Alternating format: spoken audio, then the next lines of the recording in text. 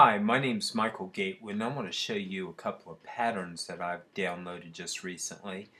But if I go to the pattern stamp, and let me zoom in so you can see very closely the pattern stamp, located right underneath the clone stamp, and something that's probably not used that often. The pattern stamp is actually pretty cool because in the drop down, in the options that you have at the top, you can actually go in and create new patterns or load patterns and download them, and I've got a few.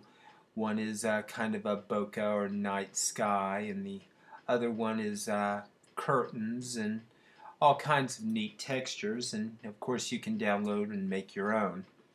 But what I want to do is I want to go in here and on a base canvas, and if we go in here and look at the image size, it's high resolution, about 8 inches. I'm just going to click, and all of a sudden you can see the pattern that's being created, which looks like a curtain. Pretty cool. And then what I'm going to do is I'm going to go in here and go Control Z and undo. I'm thinking about making this base layer paper or white, creating a new layer with transparency, and using the pattern going all the way back over the image, literally painting in this pattern. That looks pretty cool.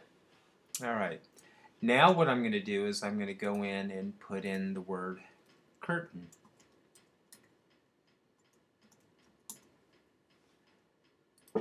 Control T is transform, and we'll make this really big.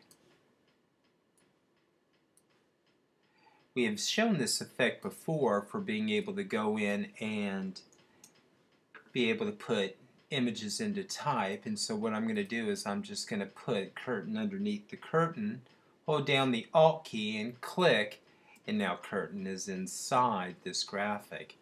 And if we want, we can throw a couple of styles into it, like a stroke to define the edge, and all of a sudden we have the word curtain with a texture of curtain inside.